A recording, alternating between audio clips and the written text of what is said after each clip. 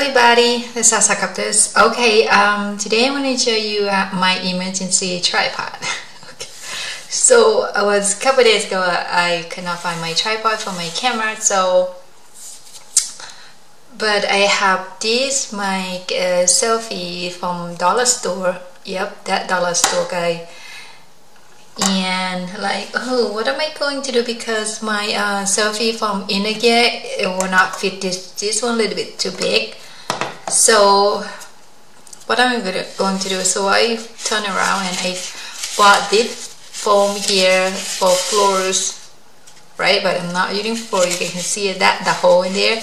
So it's still in the plastic, so it's 4 pieces in there, so I do not take it off. So I just punch the plastic in there and push this one down. Voila, here's my tripod. That is so cheap tripod ever. Only $1.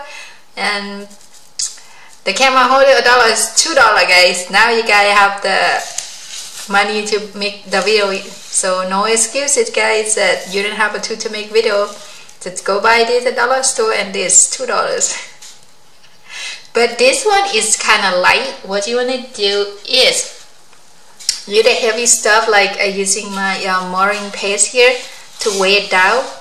See, you can move your this one selfie here is how tall if you want, right? So but this one I'm gonna do on a camera for you guys, so you can fit in the camera. So you're gonna put your phone there. I know, right? I don't have to do demonstrator. You guys probably know. I'm gonna turn it off the screen there.